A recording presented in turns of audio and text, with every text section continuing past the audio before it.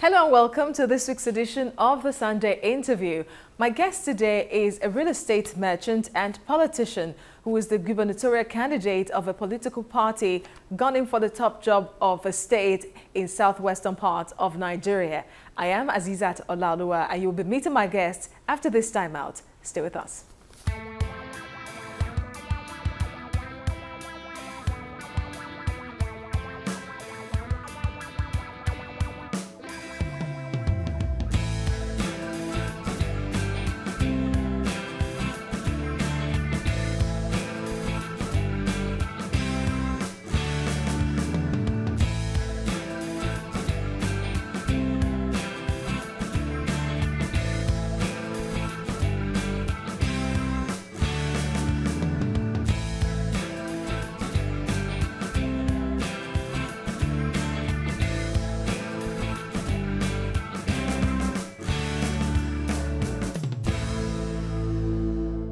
Welcome back. My guest today is a success-driven personality who has achieved a remarkable feat in his private business. He is currently vying for the position of the governor in Lagos State under the platform of the Action Democratic Party. I'm talking about Mr. Babatunde Gbadamosi. Thank you for joining us on the show. Thank you so much. It's a pleasure. Yeah, nice meeting you. Now, I know it's a busy period for you at this time. Do you still get to relax at all? I do actually. I take time out from time to time, play table tennis at the house opposite mine. Sometimes I go for long walks just to relax my mind. Sometimes I go to the beach just to stretch out, laze a bit, you know, and you know, take stock of all that's happening around me. Oh yeah, sometimes I also play, I confess, I also play FIFA 19. Which is? On PlayStation. Oh. If you know, you know. Oh, I didn't know. Now I know. Yeah. And I'm sure those watching that play yeah, but the children are all gone now, so, you know, it's not fun playing yourself. Alone. It's not that much fun. I can imagine that. So how was growing up like? It was very interesting. I grew up on the streets of Ikorodu, Lagos Island, and Surulere. You know, I stayed with my uncle, Rashid Gbadamosi, actually brought me up. He had that responsibility because my parents were still away in England at the time when I was growing up. I was brought back quite early, having been born over there. Once I returned, I was with my grandfather, the late Chief Gbadamosi, for quite a while. I think I was about 3 years old when Uncle Rashid married Auntie Tinu. And he came home one day and said, you know what? He came to Ikorodu and he said, you know what? Enough of all this, you need to go to school. And he dragged me from Ikorodu to Lagos, put me in Kekoto primary school when they were at their old location inside Surulere. And, you know, from there, that's how my schooling started, and I stayed in his household till I was an early teen. My parents were back and they wanted more of their firstborn. So I had to relocate to Ikorodu.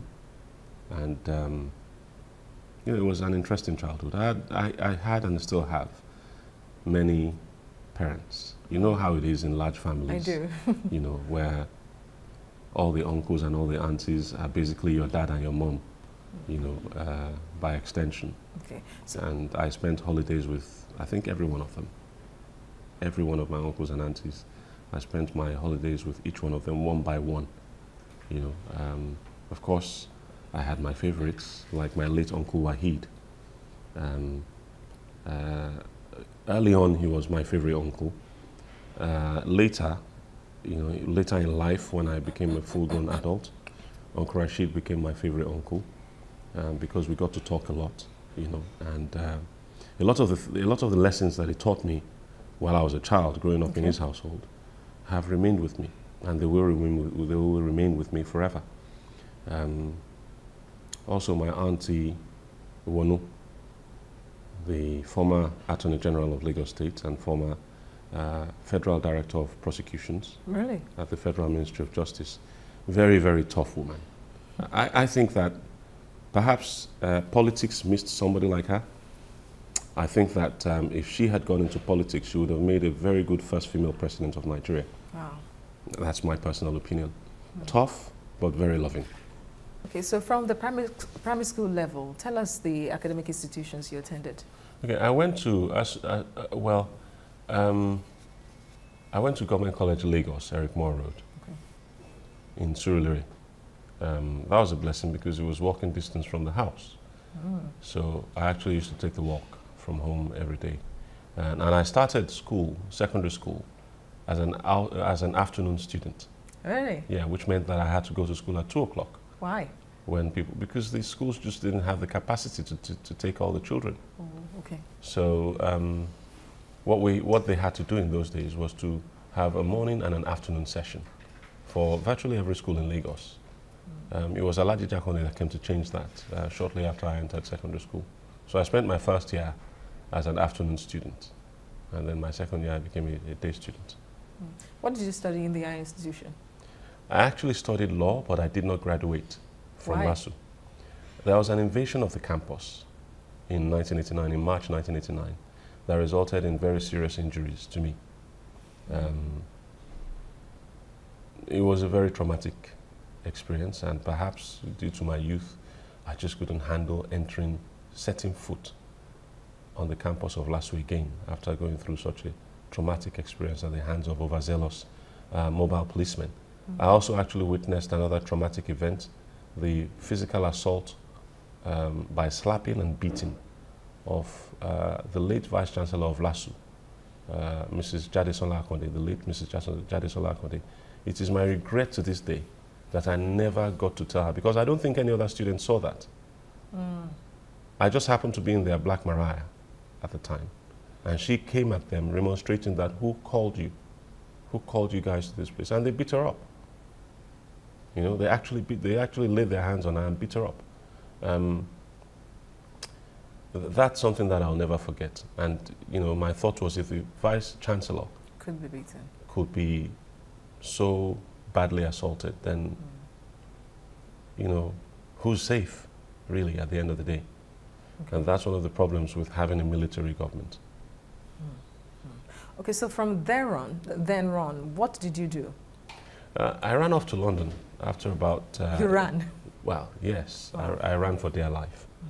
Not that I was being chased or anything, but I just could not hack it anymore. I just could not live in a society where people were so openly and blatantly oppressed by the authorities, by the very people that were supposed to be protecting them. You know, up until that point, apart from having been born in the UK and being brought back before I was even aware of myself, I'd never been outside of Africa. I'd been to other West African countries, but I'd never been outside of Africa. But I was determined that I had to go, and I did. Okay, now let's talk about your marriage. Who is your wife? Who are you married to? How many kids do you have, and how did you meet her? Well, I'm married to the beautiful Mrs. Olalere Gbadamosi, who has given me a pair of twins. Yes, our last children are twins, and we have 5 children. So where are they now? They're all in school. In Nigeria, outside? Abroad. Okay, so how did you meet your wife? You haven't answered that question. Well, how did you woo her? It's not the usual fairy tale story. What happened was, I was very good friends with her younger sister, who was my neighbor. And there was this thing, she was going to celebrate her birthday on the 2nd of October. And, you know, it was on, then it was off, then it was on, then it was off. You know, and eventually one day she said, you know what, I'm going to just do the party. So on the day that she was supposed to have the party, she started calling me and saying, you must make sure you come to my party or you will never enter my house again, you know. So I went. I was supposed to go to work, but I decided, you know what, I don't want Taiwo's wahala. Let me just go. So I called work and, you know, sort of skived off work that day. And I called in sick, basically. I won't lie about that. And I went to the party. And as soon as I opened the front door, the first person I saw was my wife. Now, the funny thing is, she'd been calling me before, but we'd never met. Because she ran an IT training business on Lewisham High Street. at the time. And it was a very small business, but she was doing okay with it. And she was trying to get me to come for an IT course. I wasn't having any of it because I felt like my own business was just beginning to grow, and I wasn't really interested in taking a professional course at that time, even though I was quite good at IT already. So I passed the opportunity on to somebody else, an older uncle of mine. I passed the opportunity on to him, and I never met her. And when we met, I didn't realize that that's the person that had been harassing me on the phone. Okay. Yeah. We got talking. I mean, from the moment I saw her, I was... It was love at first sight. I wouldn't say that. I was... Well, it was something. I was interested in her. I was interested in getting to know her better. I didn't know who she was. I had no clue who she was. I didn't realize she was Taiwo's elder sister. I was just caught by the way she looked.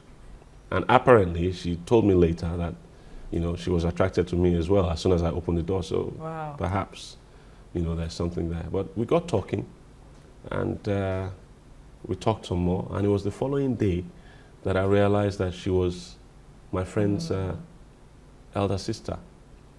You know, but we talked. Okay, yeah. And then later on you got married. So what's your favorite meal? You know what? I have an adventurous tongue.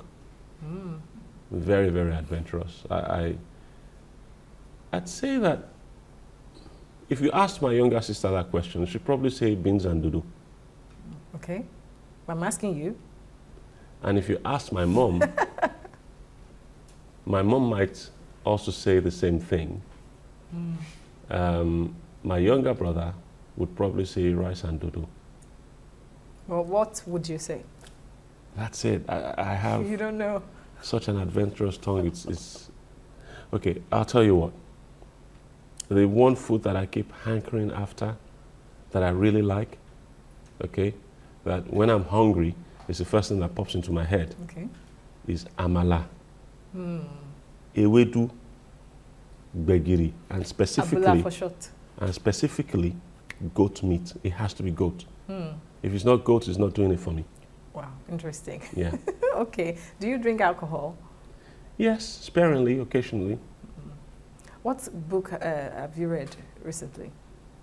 What book have I read recently? I have read a number of books in the last few months. Akio Morita, the autobiography of Akio Morita. I've actually read that. That's the founder of Sony. Sony, okay. Yeah, that's the one that I've read recently. Okay, and your favorite color? Isn't that obvious? Okay, you're wearing it. Yeah. But you're wearing blue, black, but then the color of your cap is different too. Yes. I could assume it's that one. No, it's this one. It's this one. This one down here. Oh, yeah, okay. This one. Now let's talk about your taste. It seems you have a sophisticated taste when it comes to architecture, because that's your profession, right? I'm not an architect. You're not. Well, you're into real estate. I'm a real estate developer. So let's talk about your taste, because I can see your interior, the detail you put into it. What inspired you to first off go into that profession? Confession time. Lesson time. You talked about the interior. Yeah, first off. All right.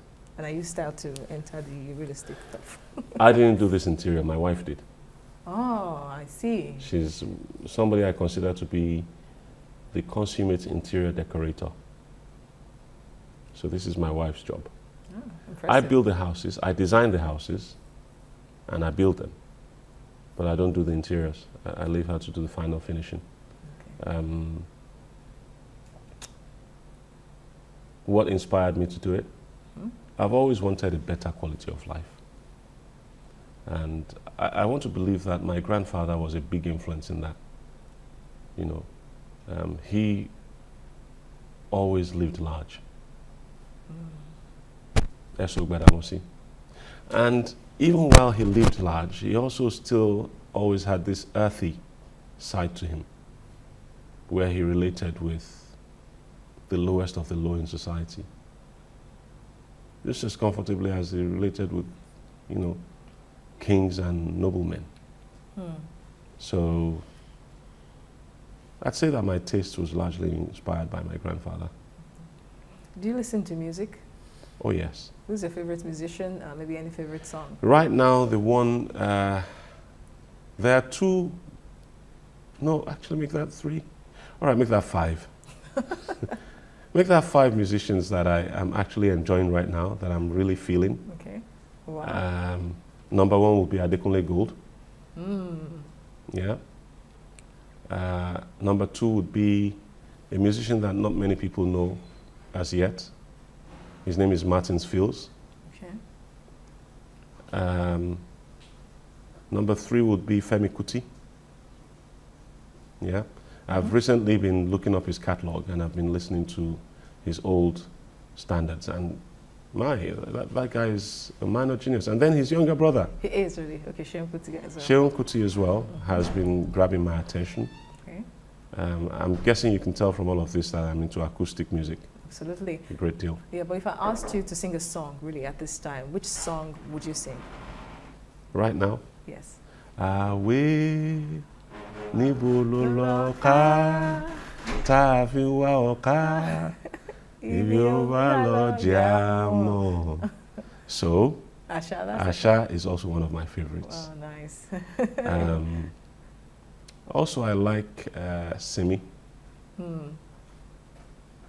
And I also like these 2 sisters, Niniola and Tenny. Each of them for different reasons. You know, their creativity just knocks me dead. Yet from the same family. From the same family, they've chosen different genres of music to express themselves. Tenny being the more earthy, the more old schoolish, whilst being still somehow frightfully modern. And Nini being the house diva, you know. Yeah, I love music. I love music. Adekunle Gold because of the way he just makes you ask questions. He makes you ask questions. He makes you question our standards, who we are, what our society is all about. And then, of course, I like those 2 kids that have been, you know, breaking tables across the world. I don't want to mention them. I want you to mention so I don't guess at this. Wizkid. I like his music. I like Davido because somehow they've managed to find the right mix. You already mentioned more than 5 musicians. I so told you I love many music. Of them. I love music. But you haven't sang really. You only I already gave you 1 number. That's enough. You practically mentioned the And then, of course, the the Baba of everybody, Fela and Nicola Kuti. May he continue to rest. With whom I share a birthday. Nice. So you forever remember him. Oh yeah, definitely. Okay, so I still have some more questions for you, but we'll have to go on a short break at this point. I've been speaking with the governorship candidate of the Action Democratic Party in Lagos, Mr. Babatunde Gbadamosi. Stay with us, we will be right back.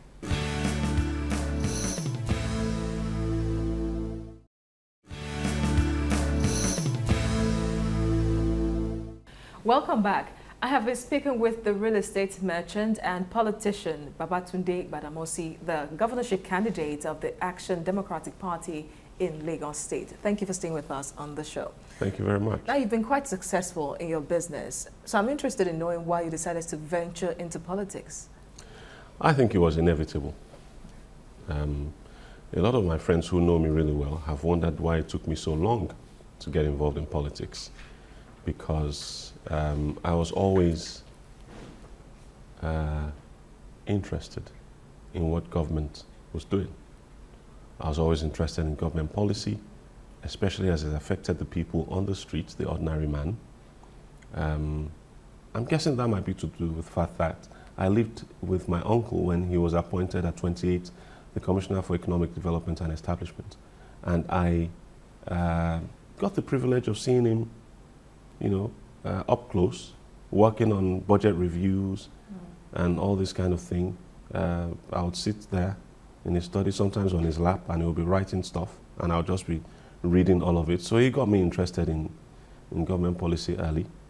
In my later years, my grandfather, no, first of all, my auntie, his wife, when the Second Republic was about to start, she got me thinking more about what politicians were saying and what they were promising and how they were going to deliver. I remember us having discussions about free education just before I started secondary school. And I started secondary school, and then my second year, education became free.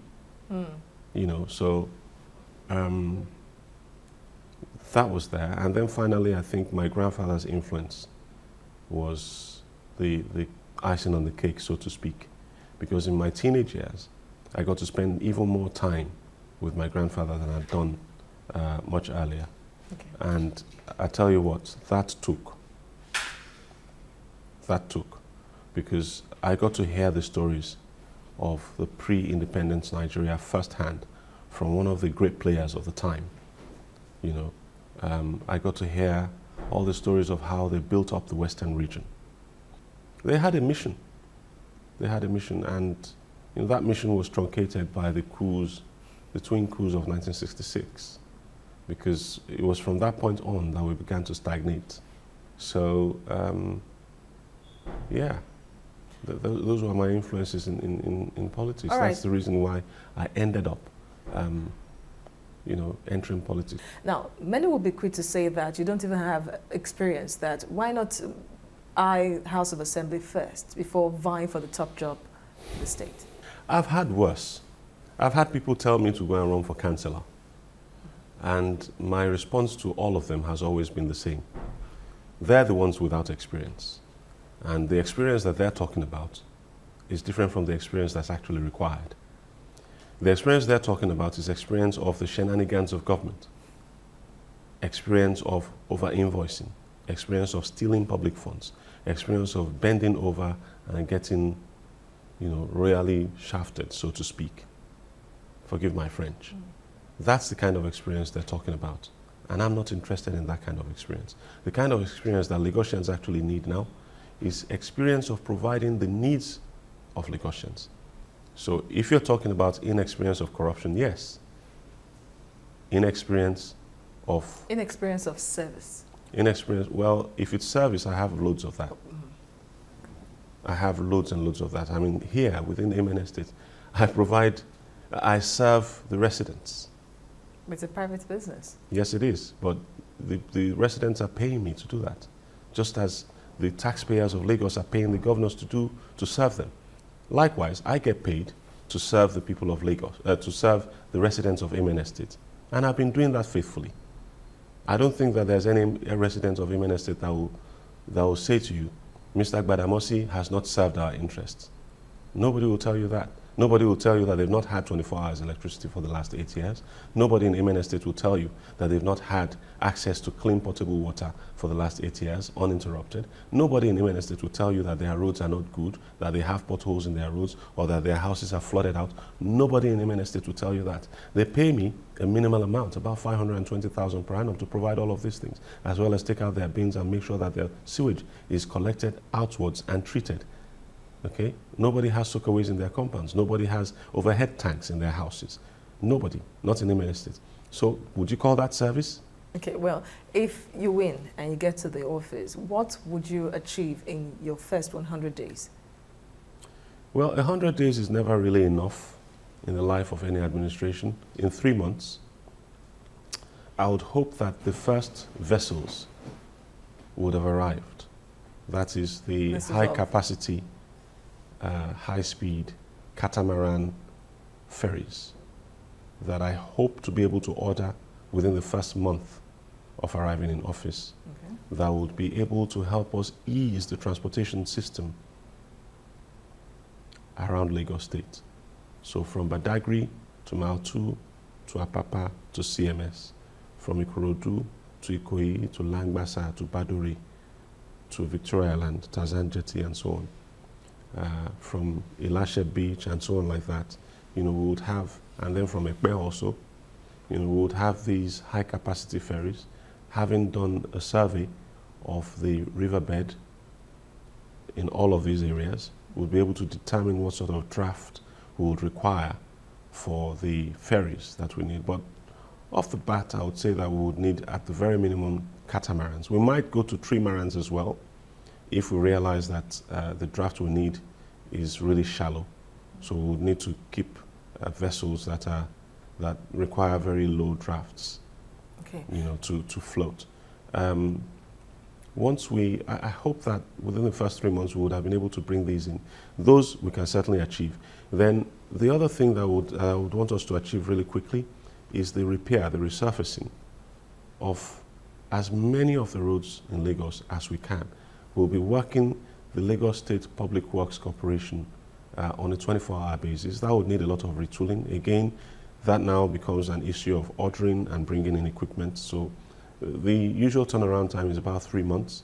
If we're ordering out of inventory, that is, you know, the companies that we're ordering from, if they don't actually have the equipment on hand and they have to manufacture, we could be looking at an initial 6 to 8 weeks before the manufacturing is done, and then another month or so for the shipping, a month to 41 days depending on where we're shipping from. Okay, so the thing is, the transport, I hope to be able to have achieved as much of that as we can within the first 3 months. So I suspect that by day 90, some of the vessels would have arrived and would have been put to use. Okay. We would have begun to put them to use. So, yeah, maybe we'll be able to say by 100 days that we've reduced demonstrably the travel time of commuters in Lagos. But what happens if you didn't get to win? We will win. You're that sure that you I'm win? certain that Lagosians want a different life. I'm certain that Lagosians don't want talk anymore. Okay. I'm certain that Lagosians want somebody who will do what they say they will do. And I've demonstrated over time, over and over again, that I am a doer. I'm not just a talker. I'm not just someone who talks about doing something. I'm somebody who's actually done it. Okay. So I know exactly what to do, how to do it, and when to do it. Okay. And the answer to when is now. Okay, so tell us about your happiest moment in life. Happiest moments, when I met my wife, when I had my children, each and every one of them. Happiest moments, there are many. Okay. There are many, many happy moments for me. Finally, what has life taught you, and how have you been able to use that lesson? Well, you know, one thing that life has taught me is to be humble. Humility, however, does not translate to stupidity. All right, thank you very much for featuring on our show today. Thank you. It's been a pleasure. Quite a time with you. All right, with that, to wrap it up on the Sunday interview for this week, my guest was Mr. Babatunde Gbadamosi, the gubernatorial candidate of the ADP in Lagos. Now, for all your questions and inquiries, send all of them to the Sunday interview at tvcnews.tv. Until I come your way next week, I am Azizat Olalere. Bye for now.